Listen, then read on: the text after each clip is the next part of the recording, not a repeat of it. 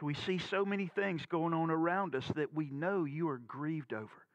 Things that are contrary to your word, things that even attack your word, things that sow destruction and discord and even evil. So we pray, Lord, for our community. We pray for our schools. We pray for where we work. We pray for our state and our town.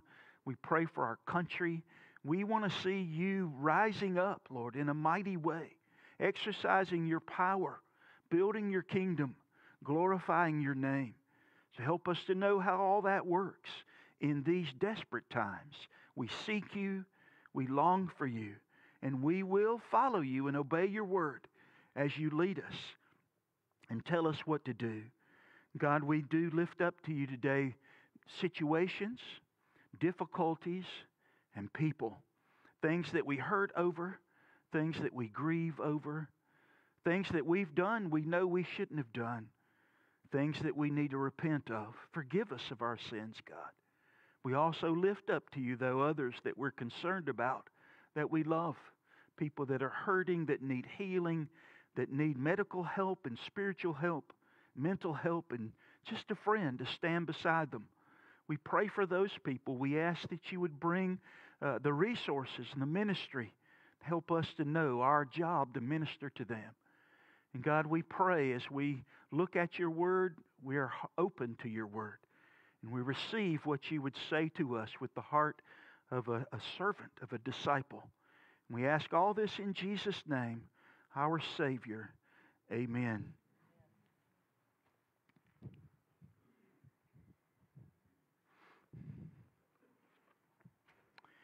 We're starting in a whole new direction today. It's a little bit of enthusiasm on my part, a lot of anticipation, and a little bit of hesitation because we're going to work through the book of Revelation. Yay, Pastor Tracy! Good job. We're gonna work through the book of Revelation. You might clap now. I hope you'll still be clapping when we get to the end of this. Revelation is 22 chapters. To work through it is going to take more than 22 sermons. Really have prayed deeply to try and know. I've been wanting to do this a while. I thought maybe we ought to wait long enough till hopefully you trust me, because Revelation can be very difficult. It is by far the most challenging book in the whole Bible. The most challenging to understand. That's because of so many confusing descriptions, often in very strong symbolic language. The symbols are on every page, and so symbolism leaves the door wide open for various kinds of interpretations.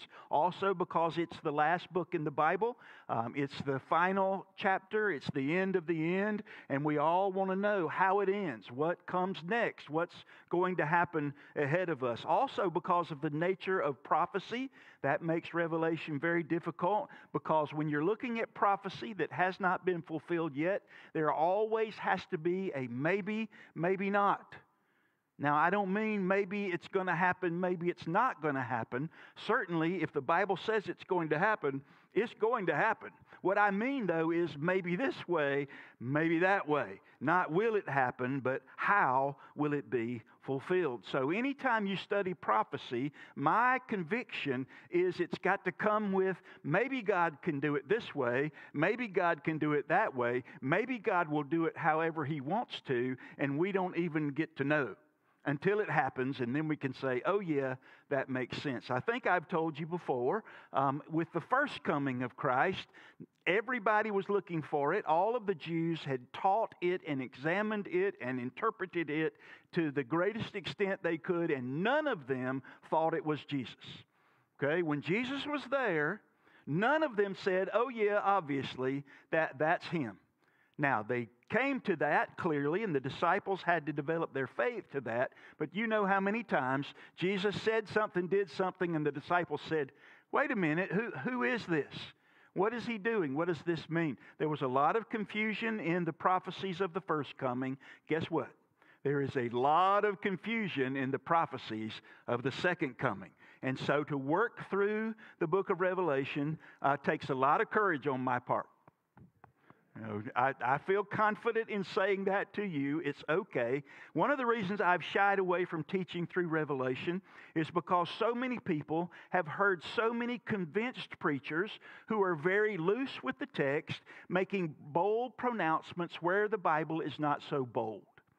Now, that's my kind of summary of how I see so many sermons on the subject matter of the book of Revelation. And of course, you know, Daniel talks about end times events. 1st and 2nd Thessalonians talk about end times events. Each of the synoptic gospels, there's a whole chapter where Jesus talks about what's going to happen in the end. So there's a lot of material, a lot of information, and then there are a lot of preachers who take what's on the page and they got 3 words and they turn it into a DVD series. So that's very risky, and it makes me kind of hesitant. I heard one preacher say repeatedly in a sermon on the end times, "My correct opinion is." That's the way he said it. "My correct opinion is." Now, I understand he was sort of joking, just sort of. If you have to say "my correct opinion," that means that you are acknowledging that it is only your opinion. And opinion and correctness are mutually exclusive. Those two terms don't really go together. If it's your opinion, you have no idea whether it's going to work out the way you believe it's going to work out or not. If it's only your opinion, you don't know if it is correct or not. So don't tell me, "Mr. I'm right and I know everything about end time smarty pants preacher."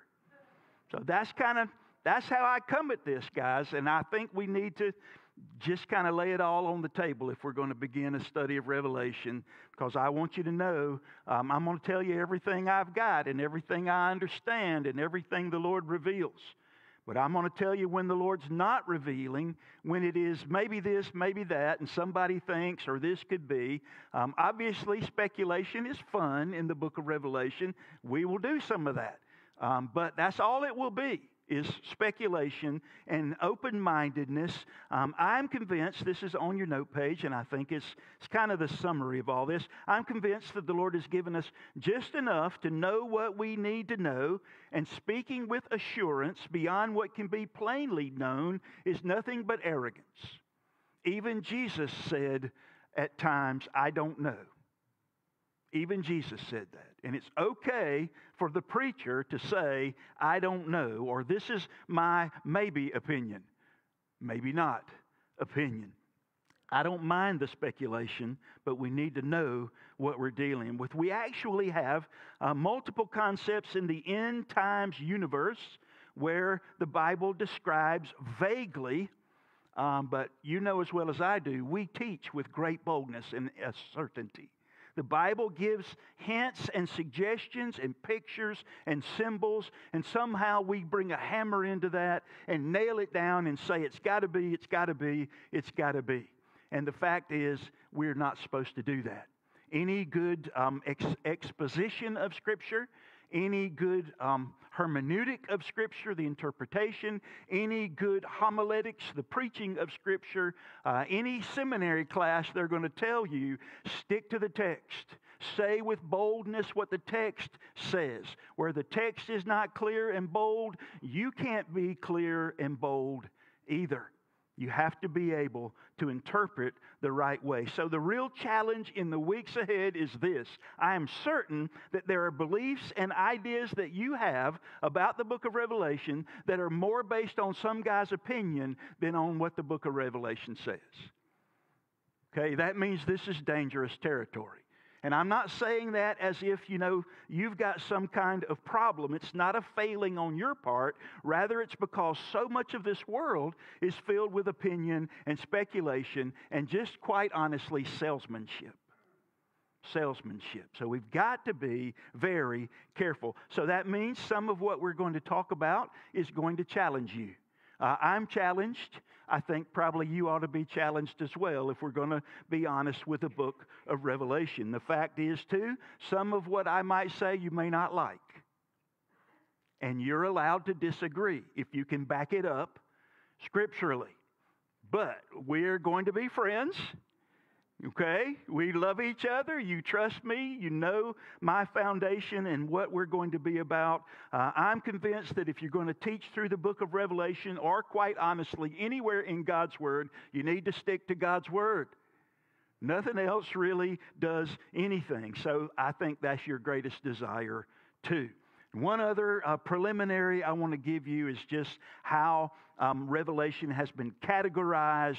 That's the heading on my note page, Approaches to Revelation. We'll be done with all the preliminaries here, but I think these are important to understand, because in the Baptist world, not only are there multiple interpretations, but in the Christian world, there are even vast, huge competing categories. And these are the four categories. One is called the preterist view, comes from the Latin word praeter, meaning past. People who hold to this view believe everything in Revelation has already happened. They think Revelation is written in deep symbolic language about the events of the first century. John wrote this book about AD 90, so the church is 60-something years old. Jesus has been gone physically for about 60 years, and persecution is extensive from the hands of the Romans. And so preterists believe everything kind of happened in that first century. John's writing with secret code about the government of the day. The historical continuous view is the second one on the list. This is taking Revelation kind of as a historic panorama. Dispensationalism is based on the historically continuous view. There are 7 churches addressed. And chapter 2 and 3, we're going to do 7 sermons. I don't know why I'm holding up 4 fingers. 7 churches.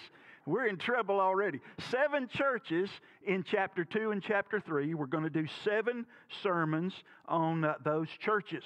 And some holding to the historically continuous view see 7 ages throughout all of history.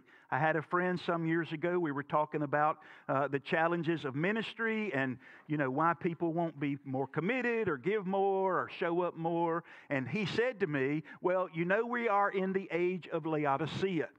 That is the 7th church. And they categorize by the ages representing the churches and what Jesus says to those churches.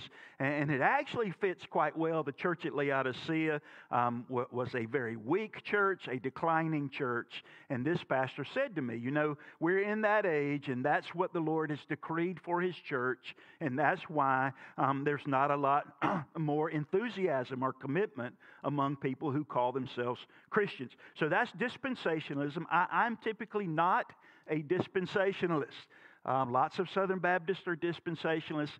That's okay. We'll talk about that as we work through this. Number 3 is the spiritual or the figurative view. The best way for me to describe that, these are liberals. They don't take the Bible literally. They don't think that the book of Revelation is written to tell us about precise events.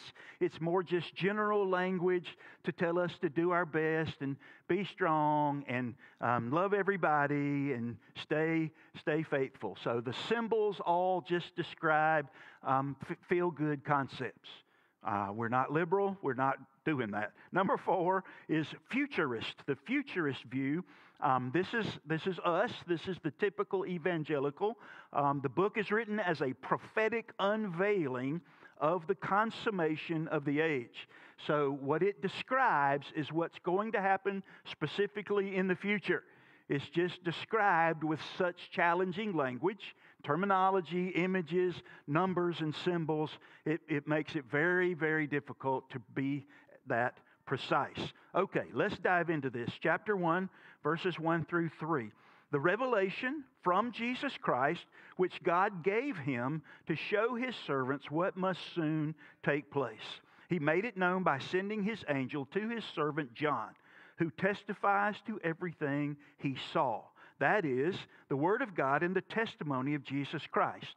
Blessed is the one who reads aloud the words of this prophecy, and blessed are those who hear it and take to heart what is written in it, because the time is near. This is the opening statement of the passage. It sets the tone for the whole book. I want you to notice it is the revelation of Jesus. It's not John's revelation. It's not John coming up with this. It is Jesus revealing and speaking to John and making it plain to John what Jesus wants the church to know. It is the revelation of Christ. Number two, it is for the church. It says in the passage, to show his servants what must soon take place. If you want to know the purpose of the book of Revelation, there it is. It is to show Christians what's coming, what is ahead of us, what's down the road. So who needs this? What do we need? It talks about hope and faith. Let me ask you a question. We're all Bible students here. How many times does that combination or those terms occur in the New Testament? Hope and faith. Over and over and over again, we are challenged to have hope, to be sure in our faith, to believe, to trust, to stand firm, to stay faithful. Jesus said, do not become weary in well-doing. Paul said, press on toward the goal. This is the theme of every writer in the New Testament. To stay at it, to love Jesus, to trust Him. The world's not going to be easy or soft on Christians. It's going to be challenging. So be strong. Have hope and faith. That's what this book is about. All of it. To make Christians know that the Lord is in control and we can trust Him. The underlying purpose is to strengthen and establish your hope and your faith. Not so you can make one of those beautiful charts. Have you seen those charts? You can roll some of those suckers out and cover both ends of your dining room table. And they tell you every little thing they are certain of. That's not really the purpose of the book of Revelation. Even with all the details we are given, the purpose is for you to know, okay, even though that horrible thing can happen, is going to happen, the Lord's got this. He's in control. I can trust in Him. He told me where we were headed. You have heard people say, maybe you've said it, I've said it, I've read the back of the book and we win. That's pretty much a great summary of the book of Revelation. I've read the back of the book. God's in control on the throne. Everything is going to be fine. Thirdly, you see in these three verses the idea of testimony. So it's the revelation of Jesus, but it is the testimony of John. What that means is John's not making this up. He's not coming up with this off the top of his head. He didn't read the newspaper and say, oh no, well, bad things are happening. I need to tell the church what to do about it. He's not high, which I've actually heard some supposed scholars say that he was in some kind of trance-like state, maybe from some substance somewhere. That's just wacky stuff. It is the revelation of Jesus, and it is the testimony of John. Very clearly, another theme in the New Testament. I was there. I saw it. Here's what happened to me.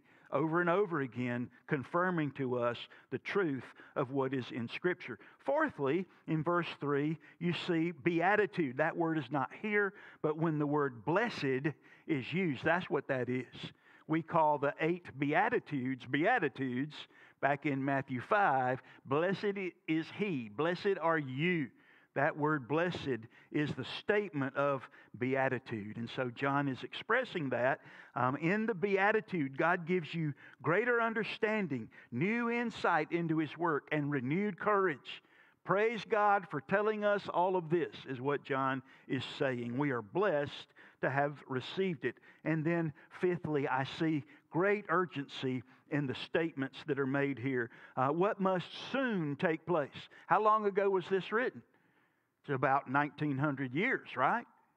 And still it is soon to take place. This is an idea that too many Christians don't hang on to for very long. I can't tell you how many times I've seen somebody new in the faith, they get saved, and they're full of energy, they're dynamic for Jesus, they're so excited, they're stirred up, but what happens? Over time, they just sink down to a rut. And they just sit on a pew and wait till they die or till Jesus comes. When the Bible again and again and again tells you we are in the last times, they started the day Jesus went back to the Father. We are in the last times. There is urgency, there is warfare, there is passion, there is energy and commitment that we're supposed to exhibit day by day by day. And the writer of Revelation is telling us what must soon take place. And then in verse 4, he says, for the time is near. This is coming. This is coming soon. And we need to always be thinking, the day could be today. This is coming. Be ready. Know what to do, how to think, where your heart needs to be. The book of Revelation, then, is a wake-up call. It is a wake-up call. All end times prophecy has this tone to it. Know with certainty. See clearly.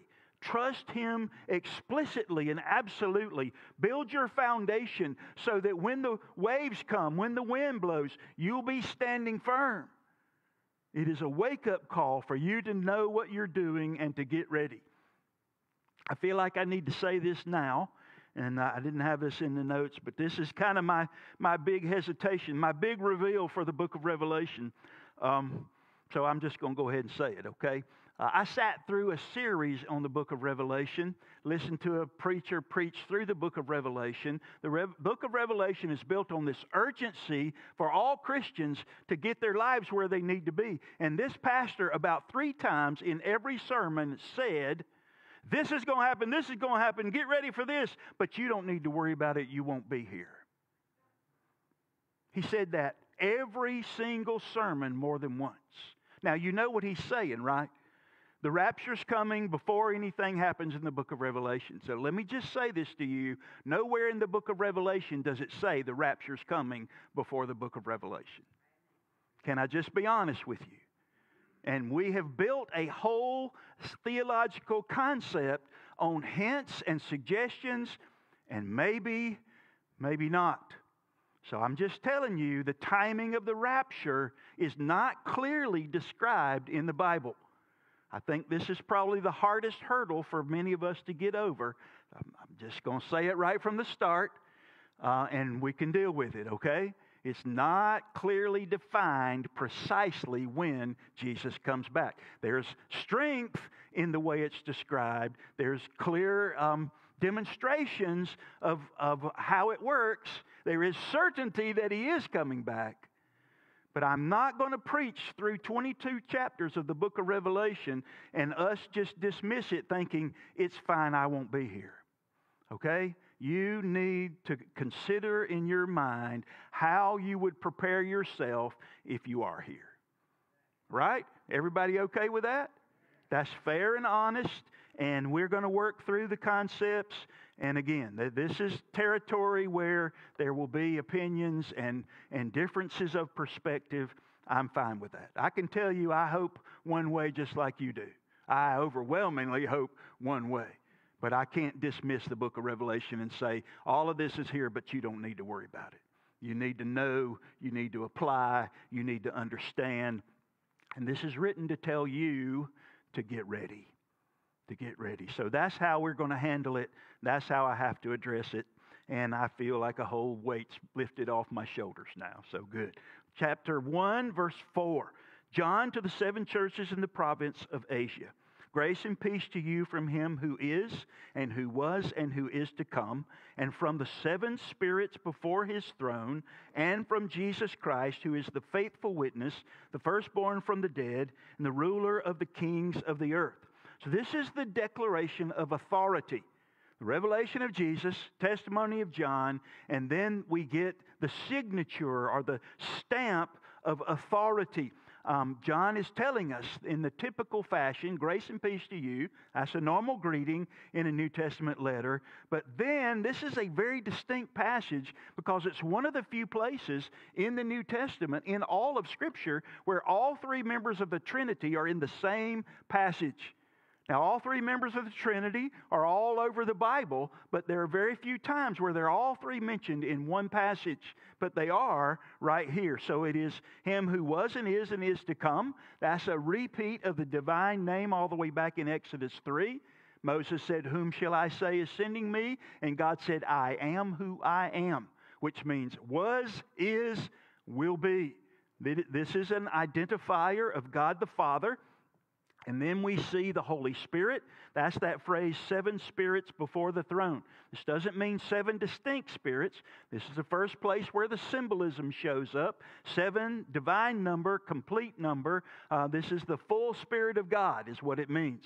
So the Holy Spirit, God the Father, and then the name is explicit, Jesus Christ. All 3 are affirming, declaring, standing in the affirmation of the book of Revelation. So John declares who is speaking this, where it's coming from, where the authority is. Then verse 5 in the middle begins a doxology. He breaks out in praise. To him who loves us and has freed us from our sins by his blood and has made us to be a kingdom and priests to serve his God and Father, to him be glory and power forever and ever. Amen. Look, he is coming from the clouds, and every eye will see him, even those who pierced him, and all peoples on earth will mourn because of him. So shall it be. Amen. This is a conclusion in the first chapter.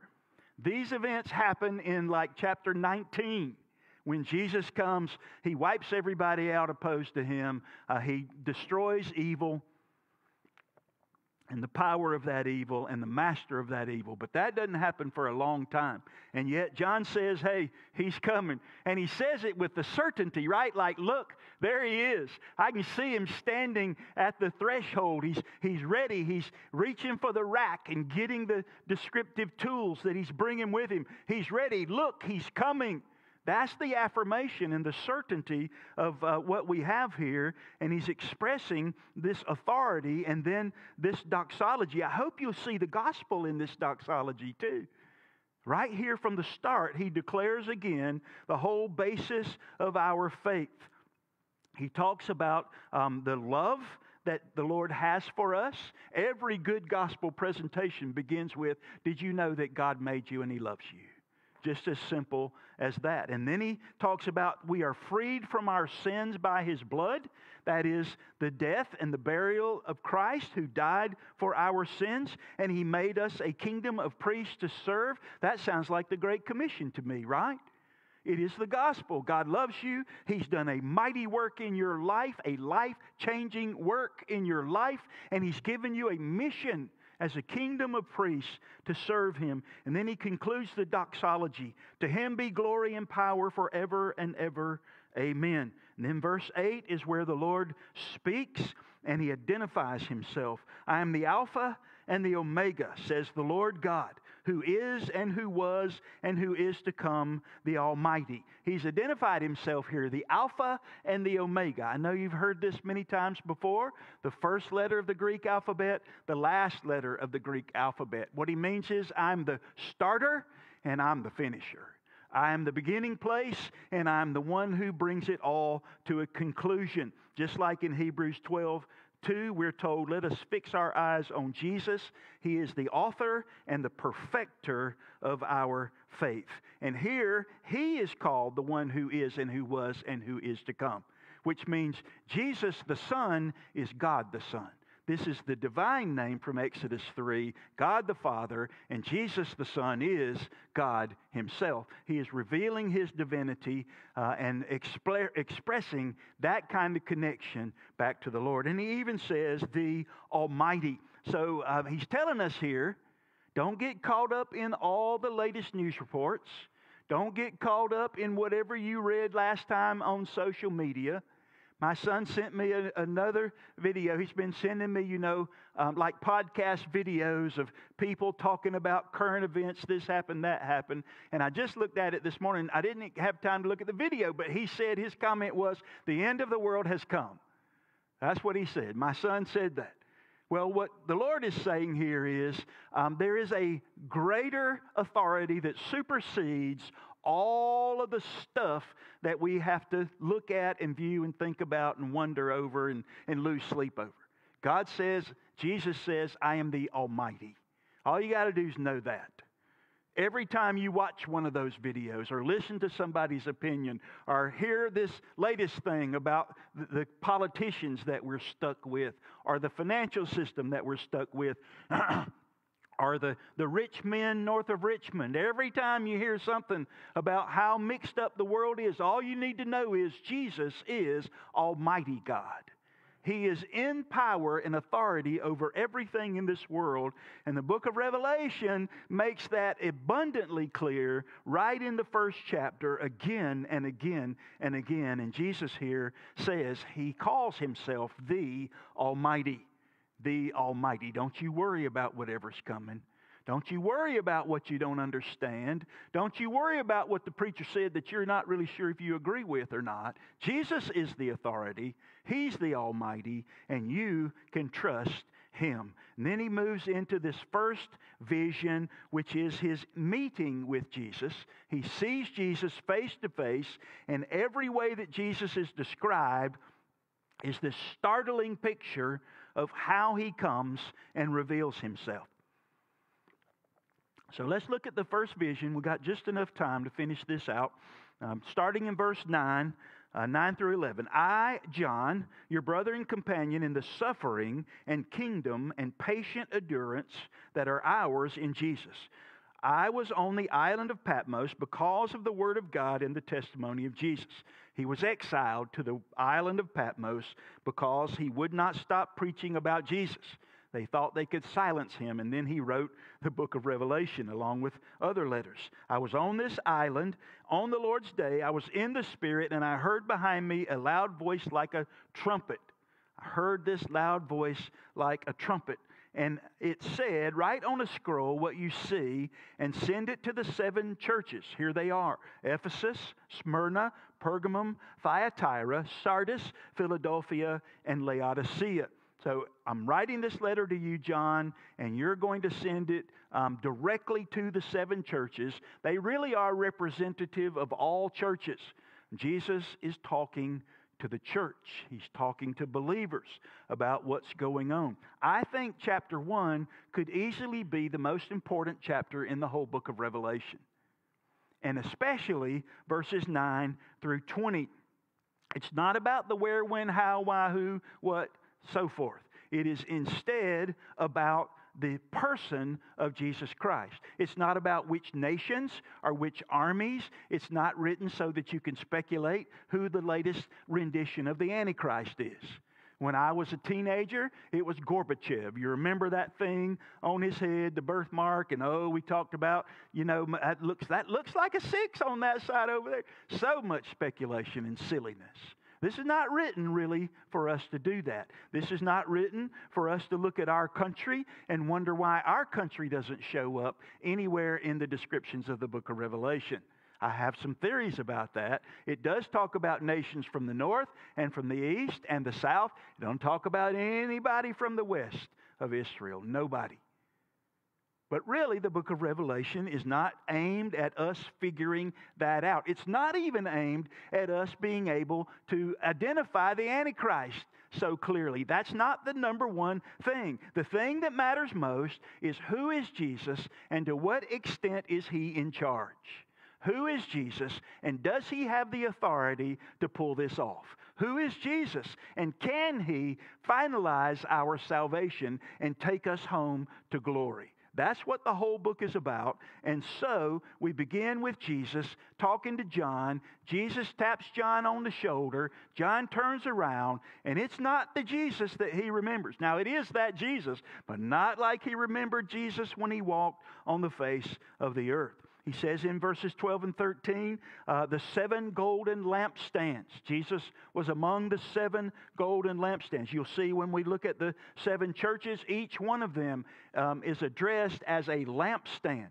So the 7 golden lampstands represents the 7 churches. What does that mean? It means Jesus is among the churches. Do you know Jesus is present with us here this morning? I think sometimes, we get kind of worked into what's going on, or we get kind of bored with what's going on, unfortunately, or distracted, and we forget that this is a Jesus event in the presence of our Savior. He's here with us among the churches, and we see that described clearly right from the beginning. And then we see this vision of Christ in all glory and power. I'm going to pick up in verse 13.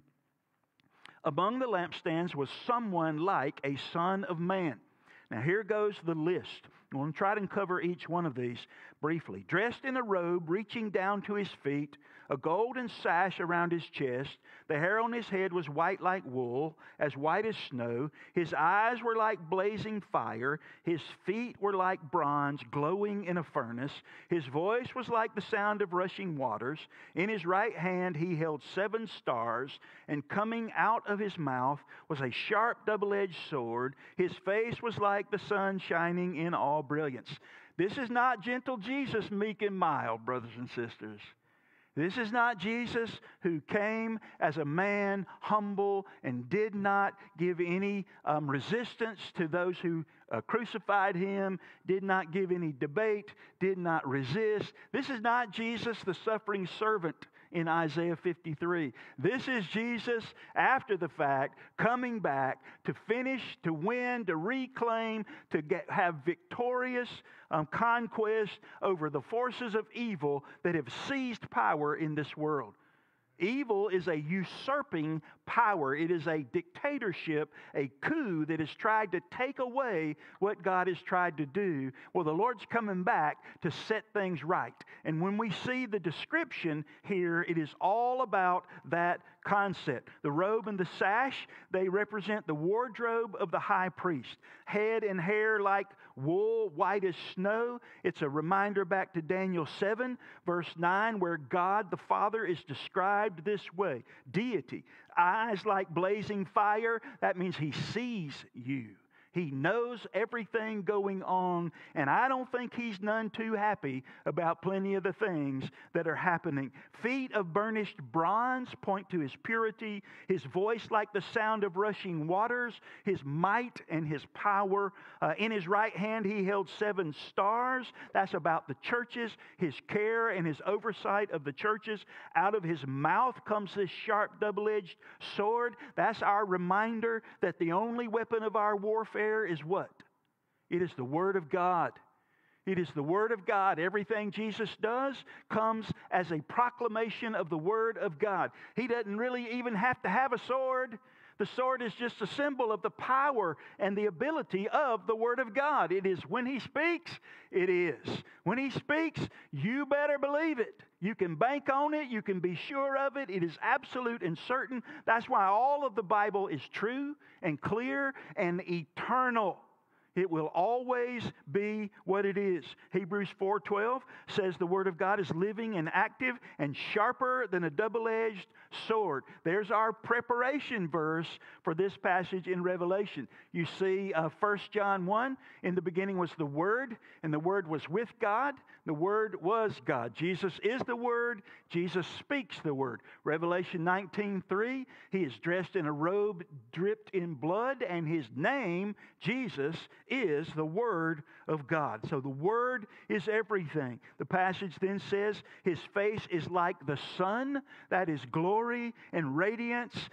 This is the Jesus that we are headed toward. You better get ready when you get to heaven and you see Jesus.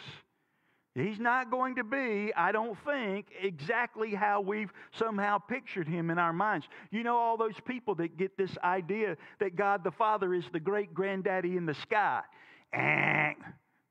Don't you even think that way.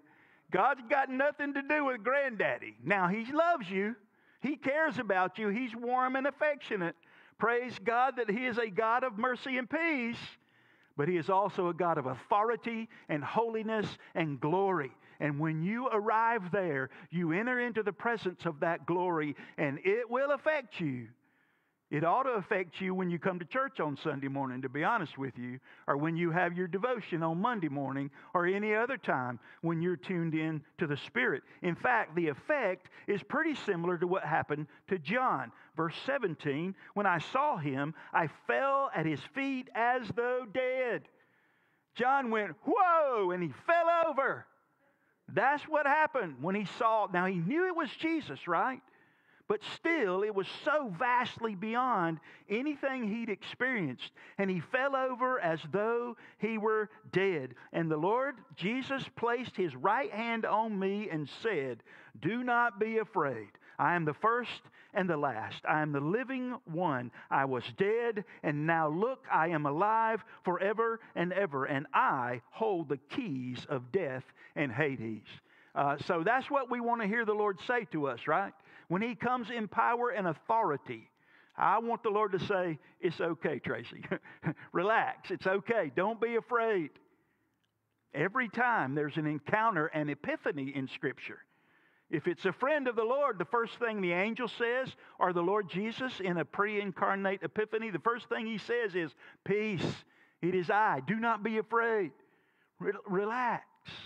So that's the same thing He says to John.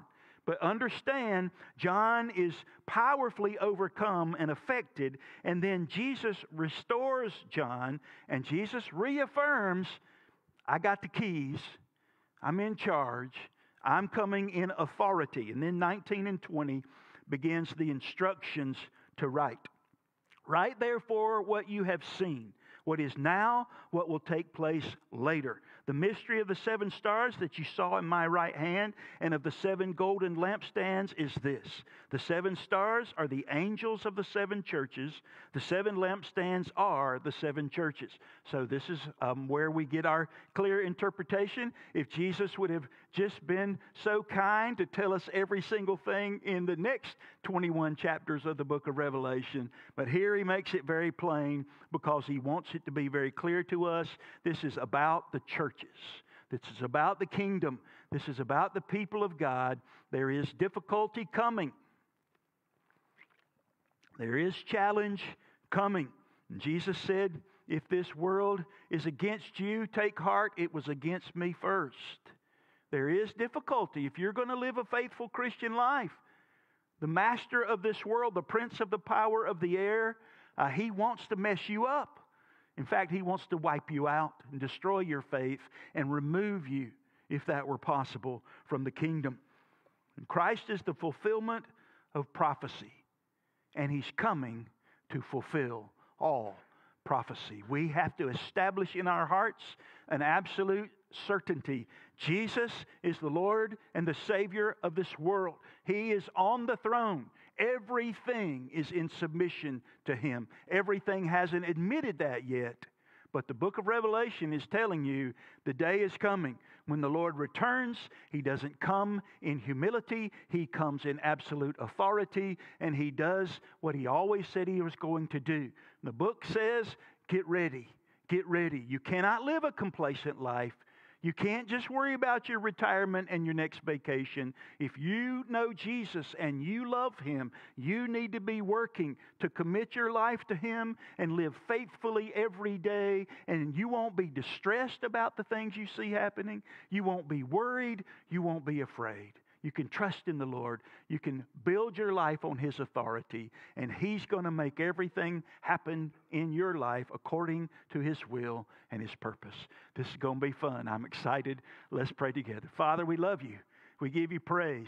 I pray that You would stir a holy passion in the hearts of every person here and every person who watches this online. I pray that everything we're doing is about new commitment, new passion, new desire to live for Jesus. I know, Lord, there's a lot of distress these days about the condition our world is in, about what's happening in our own country. It grieves us, God, but let us stay focused. Let us be secure that You are our only hope. You are certain and You are secure. I pray that You would build the faith of these people here. And I pray it in Jesus' name. Amen. And I do want to challenge you too. The book of Revelation is written for people who know Jesus.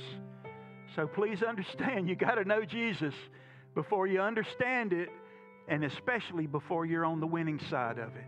You got to know Jesus. He did everything for you. There's not a person in this room or one who's ever existed that Jesus is not able to say, I died for you.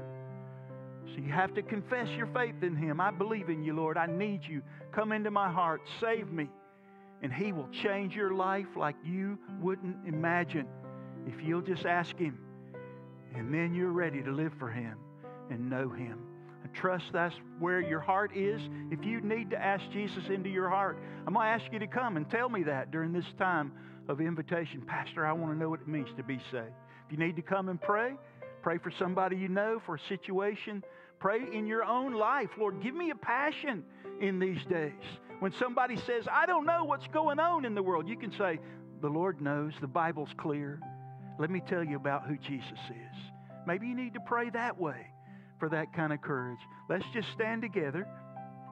Our musicians playing, and you turn your hearts to the Lord and respond to Him as He leads you.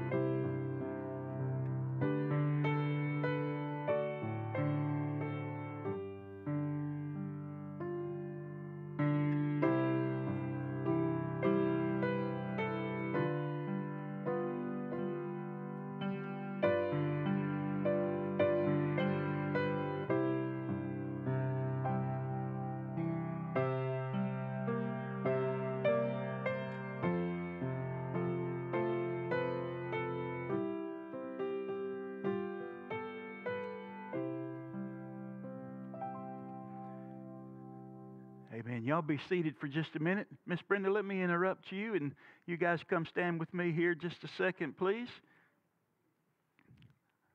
I'm going to introduce you to Benny and Trey. This is Benny. He is Trey's grandfather. They've come this morning on promise of a letter from a sister church. I have talked to them about their salvation, and they give good evidence of their love for Christ and their commitment, and they want to be part of Fort Creek Baptist Church. So we say praise the Lord to that, right, church? As a church family, we have a commitment to one another. It's called a covenant relationship. It's where you are able to affirm to Benny and Trey that you want to love them, that you're going to pray for them, that you're going to look for them and be involved in their lives and encourage them to the Lord. Would you be willing to do that by saying amen? Thank you, church. And the covenant's got promises on both sides. It's a statement of your responsibility as well. If you're going to be part of a church, you're declaring, I'm going to live faithfully for the Lord to the best of my ability. I'm going to be involved in what's going on at Fort Creek, and I'm going to serve the Lord here the way He leads you. And so we ask you guys to affirm that and say, okay. Okay, Trey. Okay. Gotcha. Good enough. Let's stand together. We celebrate their coming. I'm so excited to have them. I know you are too. I encourage you, please come along this way, greet them this morning, and share with them that way. And we will pray together. Bobby Phillips, would you close us in prayer this morning? Oh, sorry, Bobby. I'm sorry to interrupt you. Please fill out your welcome card. I didn't get to tell you that earlier. I meant to. A lot of guests here this morning. I'd love to have a record of your being here. I'd love to be able to pray for you. If you'll just take maybe an extra minute, you can hand it to me, put it on the table.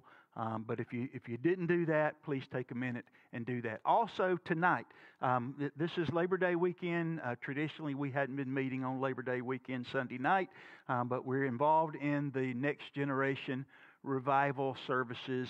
And tonight's our night to prepare the meal. You heard Brent say this. It's been in the bulletin, I think, 3 weeks. The Brotherhood is doing the meal, so we need the Brotherhood to come do the meal. Does that make sense? We need some of you guys to help. Randy, we got 5 so far. Is that what you're telling me? Or we need 5? 5 o'clock. That's what that means.